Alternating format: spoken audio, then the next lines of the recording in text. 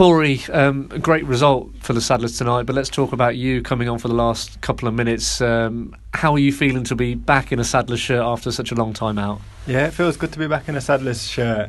As you said, it's a good result for the team.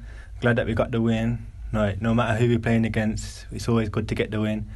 But yeah, it's been a long time coming. Just over 14 months it's been. Like, getting back out there, it feels so good, and like the reception from the fans is amazing. Just like the warm feeling the fans give me, it was just good, man. Just felt good.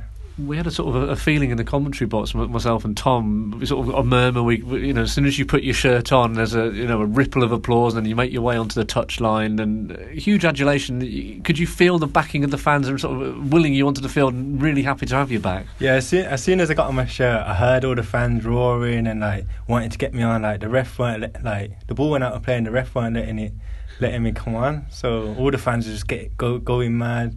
So it just felt good, and then I finally got on, and it was just an amazing feeling. One of those, I suppose, having had, as you say, just over 14 and a half months off it was in the end with that injury, that you must have dreamt of. You must have been looking forward to this moment now. Yeah, like you look forward to the moment that you're coming back. Like you imagine loads of things, like scoring a goal or big tackles. It's just an amazing feeling. Like I come on for a couple of minutes, but them couple of minutes, like it's a big couple of minutes to me. You go back to summer 2018 against Stoke City, and this sort of long road to recovery. How have you felt sort of mentally and physically in that spell? Yeah, it's been a lot of ups and downs. Like when it first happened, it was like the worst feeling ever. But then throughout the journey, there's like a lot of different things you go through. Like you're walking on crutches, and you got a boot.